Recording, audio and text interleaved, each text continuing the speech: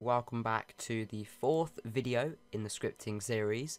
Now, in the previous video, we used what we'd learnt throughout the series so far to create a quick little dice game where you could roll dice and get a number. But today, we're going to be learning about variables. Now, I did touch upon that in the previous video very briefly, but we're going to go deeper on what variables are in Roblox scripting. So let me give you an example first before I tell you how they work. So we've got our dice game here, okay, and each time that we want to change a property of the dice, we have to say game.workspace.dice1, okay. Now, if we had our dice and they were inside a folder, if they were inside a model, if we group them together and we named this model dice, and then maybe if it was in another model called game parts, okay, you would see that in order to reference the dice, we would have to say game.workspace.gameparts.dice and then dice1, okay. Game parts, dice1, okay, yep, just making sure I got that right. So you'd have to say that every time that you wanted to change a property. Or even if it was just still in the workspace, you would still have to write out game.workspace.dice1 every time. And if you wanted to change lots of properties of a dice, say you wanted to change its colour as well, then you'd have to say the same thing again. Game.workspace.gameparts.dice.dice2.brick_color equals brick color dot new, and we could say really red, okay. So you can see, even though this works and it still goes red, you can tell that this is really long and it's boring to have to write out every time you want to change a property.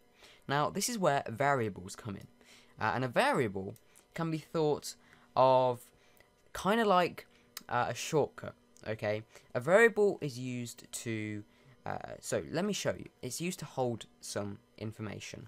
So instead of saying game.workspace.gameparts.dice all the time, I could create a shortcut for that, and I could say, I could make a variable for this dice, and whenever I just said the name of that variable, let's imagine we called it dice, it would do the exact same thing as saying game.workspace.gameparts.dice. Okay, and just to show you, so to create a variable, you have to say local first. Now, you can say it without local, but it's good practice to always put local before your variables, and I'll explain why in a future video.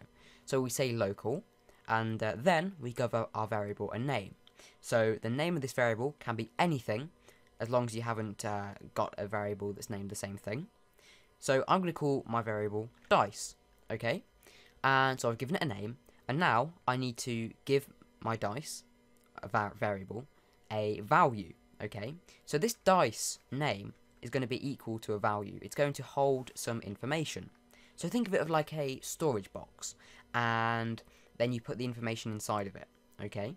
So dice is equal to game.workspace.gameparts.dice, okay? So instead of saying game.workspace.gameparts.dice, we can now just say dice.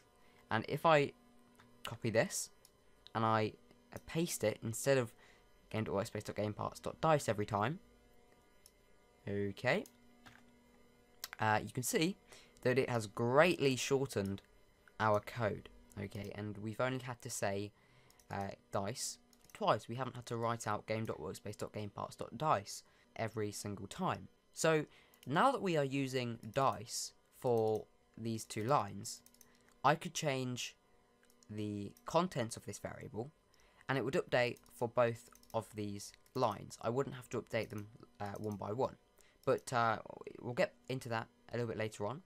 But let's test this out and see if it still works. We should still have the same result, and they should both be unanchored.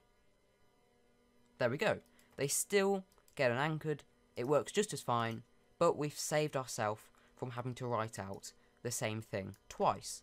And that is what a variable is. It's a shortcut because it holds information under a name, and then we can use that name of that variable time and time again instead of having to writing the same stuff out again. And we can shorten this even more. We could change our variable to be called dice1, and then we could just add .dice1 onto the end of this, and then we could copy and paste this variable for dice2 and just change the dice1 to dice2.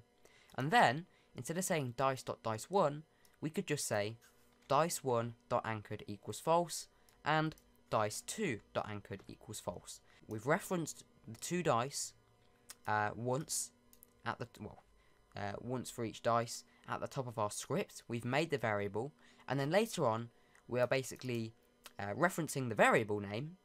So we're writing the variable name which substitutes for the contents of the variable. So whenever this script goes to run, it's going to look up this variable that we've written, and it's going to think of it as if it's replacing the name of the variable with the contents of the variable. So although we've written dice1, but there is no such thing as dice1 in the game, inside of game, when it goes and looks for dice1 as a service, it's not going to find anything. It knows that we've got a variable in our script, and so it looks at this variable, it sees that it's equal to game.workspace.gameparts.dice1, and then it knows what we're talking about.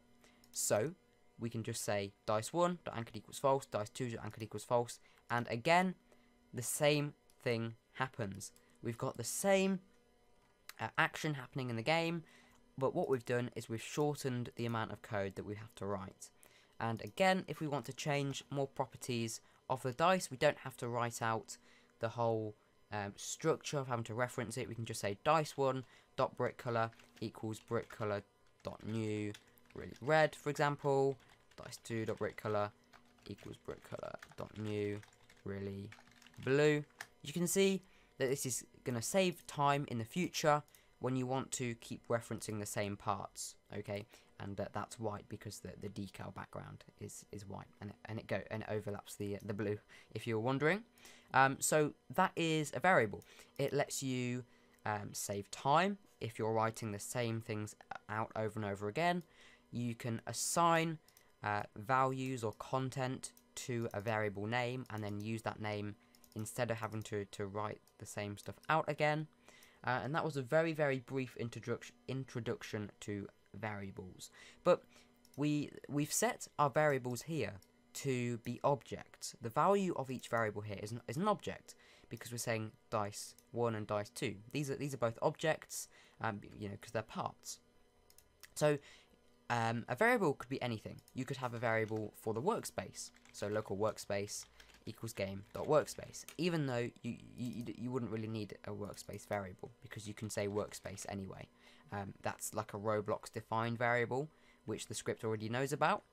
But you could create a variable for other services. So if you wanted to get replicated storage, you could say, or lighting, for example, you could say local lighting equals game.lighting, okay? So instead of having to say game.lighting all the time, in future, you could just say lighting. So that's one way variables can be used to save you time. But as I said, a variable doesn't always have to be an object or like a path to something.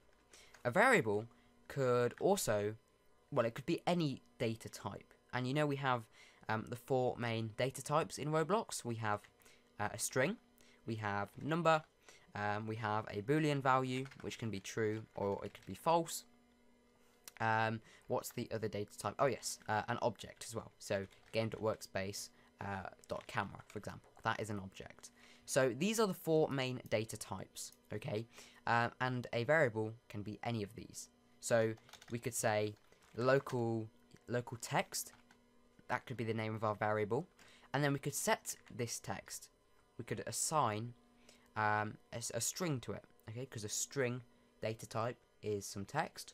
And inside of here, we could write the quick brown fox jumps over the lazy dog, okay?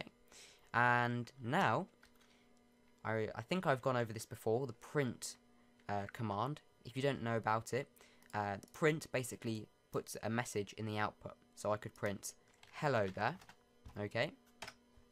I could print hello, run the game, and it prints hello there. Don't worry about these errors, by the way. So that's what print does. Okay, what we could do is you could write the quick brown fox jumps over the lazy dog.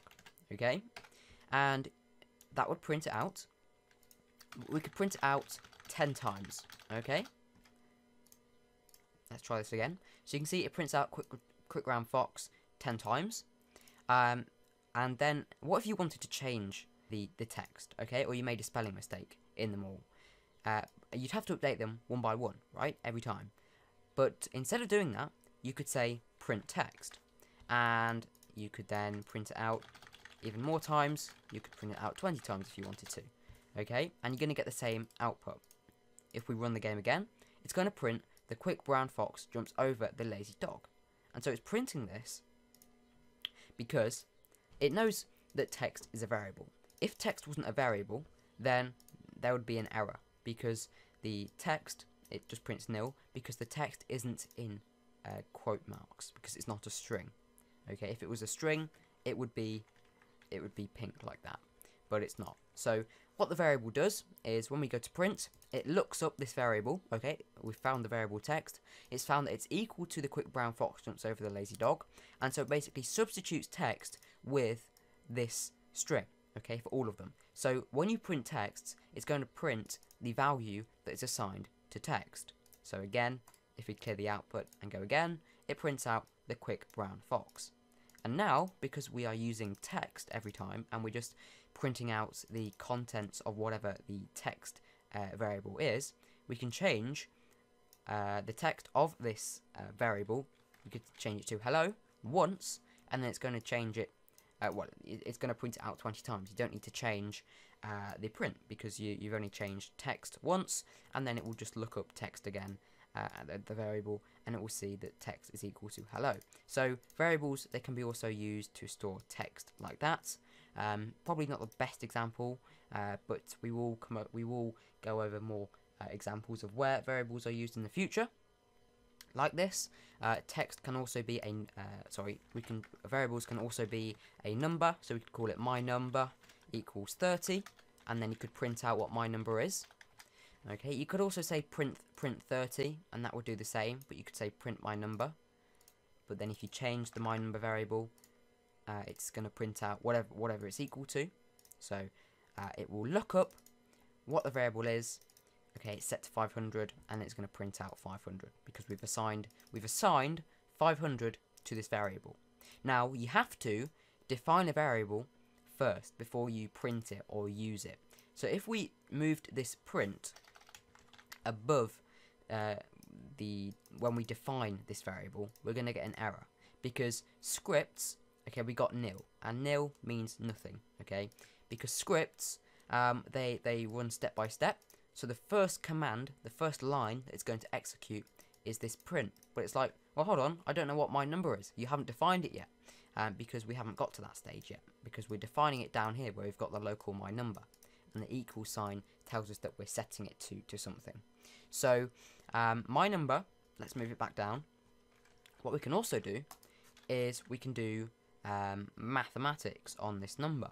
So we could say print my number, add 10. And that's going to look up what my number is. So it's going to be 500.